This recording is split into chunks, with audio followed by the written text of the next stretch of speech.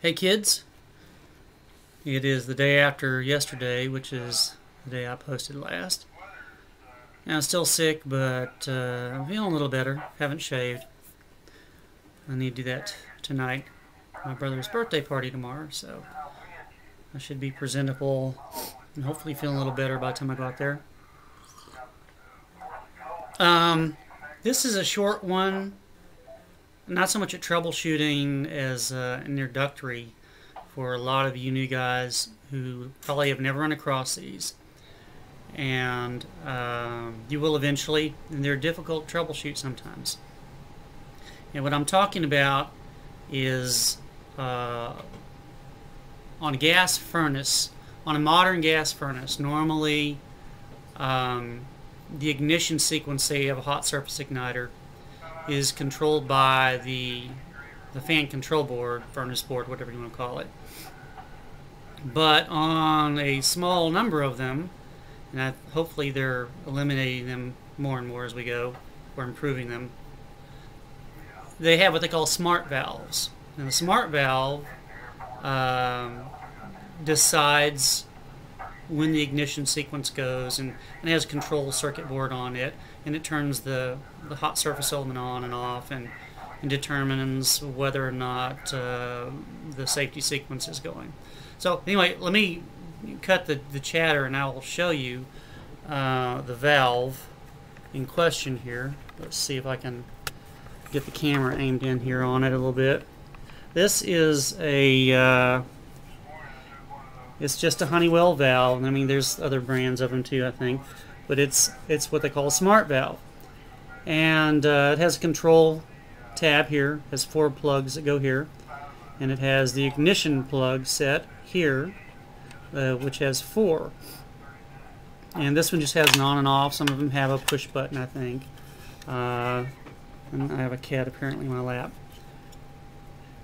This one has a grounding tab. Some of the newer ones don't have grounding tabs. They just expect you to put the ground wire on the furnace burner assembly, which does it. The igniter looks absolutely nothing like normal hot surface igniter you're normally see.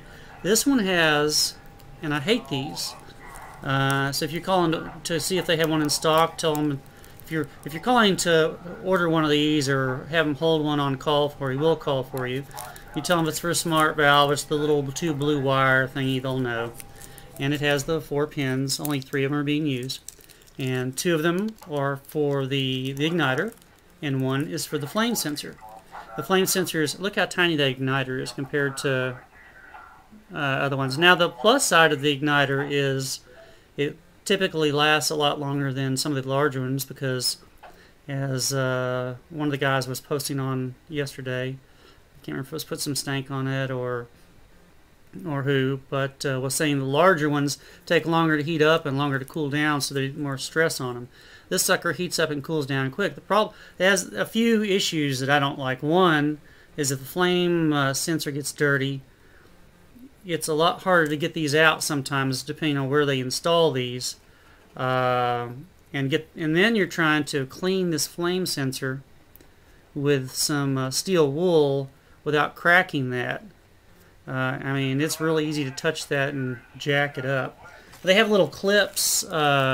This slides into a little hold slot, and it's got a little clip thing here that slides on and holds this into your assembly. And I don't have assembly, but you can probably Google it and look it up. And of course, this just plugs into the top of the valve here, like so. And then the control 4-port goes to the furnace control board. Now, hang on, let me pause for just a second here. Sorry, my ham radio was going to town. They never talk when I'm bored and listening, but as soon as you start doing something. But anyway, these are kind of hard to troubleshoot sometimes, because the first couple that I troubleshoot, I was pulling my hair out. You'd go out there, it would start, it would it'd start, it'd run, it'd shut off, start, run, and shut off. And I'm thinking, okay, I've got a pressure problem, I've got a vacuum leak problem, I've got something blocking my pressure switch or something else. And it's not the case a lot of times. These things got little circuit boards in here, and I think they develop cracks is what happens.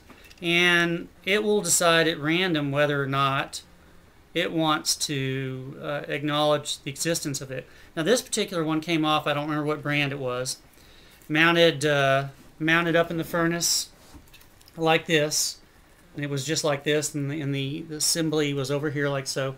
And the complaint from the homeowner was he could hear it starting to cycle up, and it would go and go and go, and sometimes it would work and sometimes it wouldn't.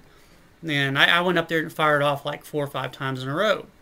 And then he said, well, Mike, maybe I'm not describing it clearly. Sometimes you can hear it try and try and try, then you hear a whoomp and it'll light, and it'll run for a while. The next time it won't. Like, oh, well, that's a different story. So I went up there, and I'm looking, and I'm still not, my brain wasn't catching on because I run across these so seldom. I thought, well, just for kicks, let's look at the other furnace. So I pulled the cover off as another furnace, and I ran it through a cycle. And of course, you're tired, you miss things sometimes.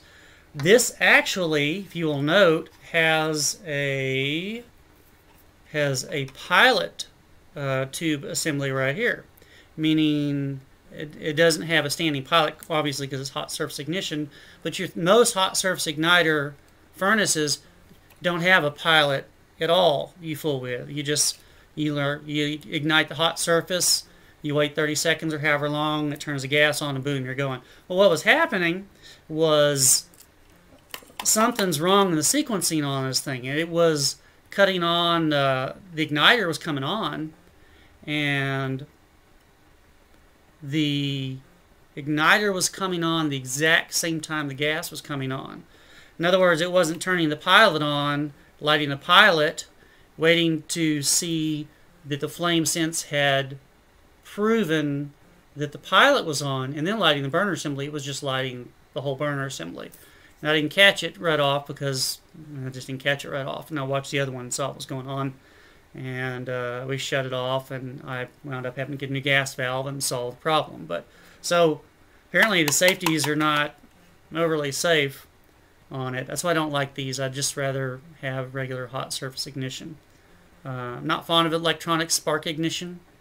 That's a whole other ball game. This is a lot easier to troubleshoot on a regular hot surface ignition as opposed to spark ignition. But I hate these because usually when you have a malfunction, you got to change the valve, and it's just, I hate changing gas valves. I don't know why. It doesn't take horribly amount a long time. It just and it probably helped if I had a clamp on the back of the truck I could tighten stuff up in, but I hate changing gas valves. So these I won't tell you what I call these.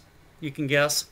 But anyway, I want to familiarize you with the Smartvalve, and so you know what you're looking at when you run across them. Anyway, that's enough for this. I'm sure we might be able to get some of the other guys to post, some of the old-timers who've run across more issues with these. But that's the two biggest problems. I have either intermittent because the board in here has got a crack or a trace problem with it, or in this case, it was out of sequence. Something's going on goofy, and it wasn't lighting the pilot, and it was lighting the whole thing at the same time as it was lighting the gas assembly. At the same time it was lighting the hot surface igniter. So there you go. And that's it for this one, and I'll see what I can dig up next. Thanks.